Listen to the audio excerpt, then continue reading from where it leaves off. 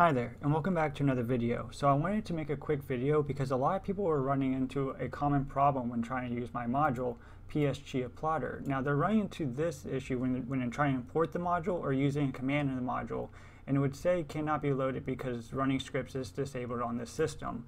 Now running scripts on Windows is by default disabled on the machine, and you can check this by doing git execution policy and seeing that it's restricted. Now, how do you enable scripts to be run? Well, you can do set execution policy, do dash execution policy, and set it to remote sign, and that should fix it for our purposes.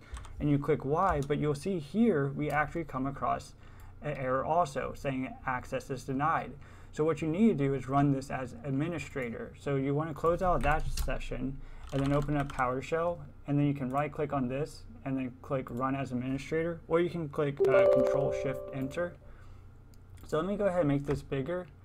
And now if we run import module again, you'll see that we still get the error even if we're as admin. So let's go ahead and try to set the execution policy to remote sign.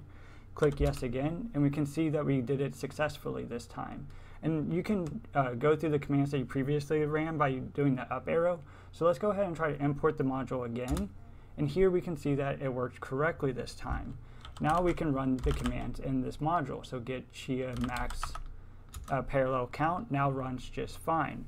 Now I wanted to take this time to talk about security in PowerShell, because you might be asking yourself, well, does this make my system less secure? You know, if it's by default, is that a security measure by Windows? And to some extent, yes, but really no. And I'll show you why. But first, let's go over to the documentation of execution policy. Okay, so let's just quickly go over this about execution policy documentation page, and I'll link this URL in the description so that you can fully read over it if you want. Now you might be saying, hey, on the very first line it says it's a safety feature. And while that is true, you can read on and see that it's not a security system. And what's the difference between a security system and a safety feature, you know, in regards to PowerShell? Well, you can kind of think of it really as an analogy to like having a safety lock on a gun. Now, does a safety lock on a gun prevent you from accidentally shooting a gun or unintentionally shooting a gun? Yes, absolutely. Does it restrict you from shooting guns entirely? No, not at all. So that's essentially what the execution policy is doing. It's preventing you from accidentally running scripts or code that you don't intentionally mean to run. And for most users on Windows, they're not going to be running scripts. So it makes sense to have it restricted by default to prevent users from finding a script online, running it without knowing what they're running. Now, I'll demonstrate this, that how it prevents you from easily running scripts, but it doesn't prevent malicious code from running on your machine if it becomes compromised. And I just want to further demonstrate this. So if you haven't read PowerShell in a Month of Lunches and you want to get into PowerShell, well, these are the books to really get started. Now, if you read their analogy, they're a little bit more extreme in their analogy, because they say that it's like a little hinge, you know, a plastic shield over a big red button that launches nuclear missiles. But this is just to prevent from people accidentally pressing the button. But it's not intended to stop someone to take, you know, deliberate action to run a script. And let me just demonstrate this so that you fully understand. So let me minimize this window. So I have a script, and it's very harmless, just called write host hello world. Now let's go ahead and set the execution policy back to restricted so that we cannot run scripts. I'm going to click yes, and then let's go ahead and try to run this script. So if we do PowerShell and we try to run this script, so users, Mr. Pig, desktop, and then hello world, you can see that I get the same thing that we got above, cannot load because running scripts is disabled on this system. And now you might be saying, well, this prevented you from running scripts. Well, this is very, very easy to get around because you can just do PowerShell and then do execution policy right before it, if I spell that right, do bypass, and now let me just copy this, paste it, and you can see that the script ran just fine. So did it prevent any code from actually running on the machine? No. If someone wants to run code and they have access to your machine, well, they can run code. Now, with that being said, I will like to warn people that they really should be cautious before installing modules or running scripts that they find on Reddit or anywhere else. Now, there's plenty of tools out there that are perfectly good, and it's just by good people trying to provide tools for the community. But really, if you don't know what you're running, you're always running a risk. So now I know my modules are safe, and you can even go look at them yourself here.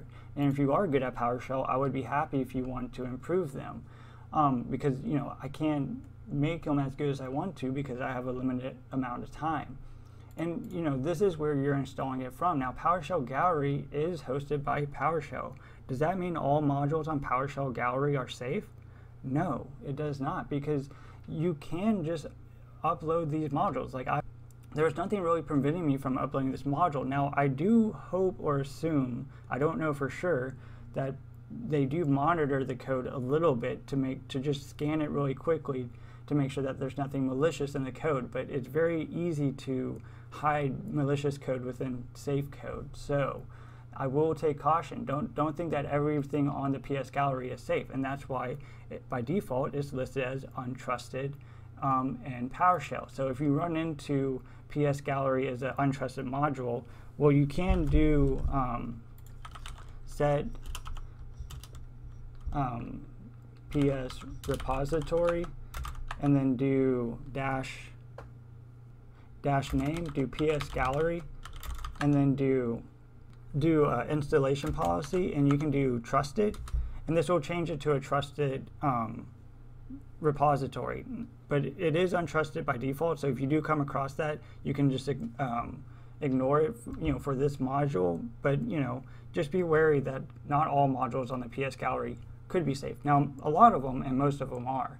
Now, one more quick note: you also might get something about NuGet being outdated, or that you need to update the NuGet package, something like this, where it says your version, it needs to be updated. You can click yes on that. It just needs to be.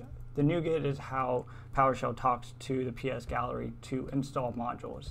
Now, I would like to mention that my PowerShell module is a work in progress, and that there might be some bugs. And if you do come across those, I would like you to, submit an issue or put them in the comments so that I can address them. Because a couple people, I had one person send me this screenshot showing 8 cores and outputted 32 threads, where his CPU only has 16 threads. So clearly something's not right here. Another case, someone, had 2 CPUs on one motherboard. Well, I didn't take that into account in writing it, but he sent that in, and I was able to, rewrite the code and fix it in that particular case. Now, I do test these before releasing this code and releasing the videos, but writing code is always a process of iteration and finding out the bugs as you run the code. Now, I do apologize if you run across those. I do try to be careful and only output code once I think it's stable, but if there is a problem, please report it to me. And if you are good at PowerShell, please go to my GitHub and take a look at it and see where maybe you can improve, or tell me that something might have might not output what I think it might output. So I hope this video was helpful in regards to execution policy and getting the module working, and just letting you know the expectations of the module as well.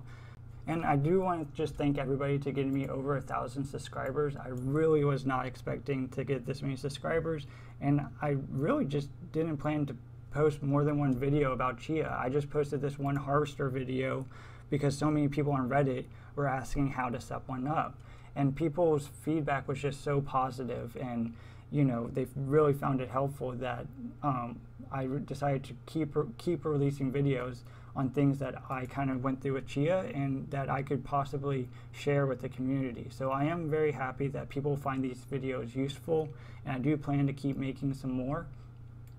So until next time, bye.